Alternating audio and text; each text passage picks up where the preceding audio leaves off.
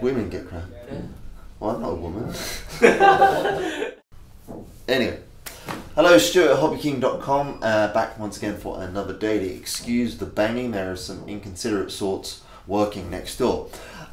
We have today some Cloverleaf antennas for you, brand new ones, and they're going to be out very, very soon.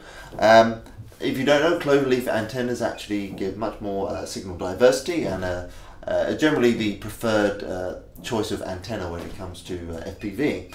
Now there are three in the range, the smallest ones being the 5.8 gigahertz, as you see there. Very, very nicely made, very simple, and straight out of the box ready to use. Same with the 2.4, slightly bigger again, that you see here.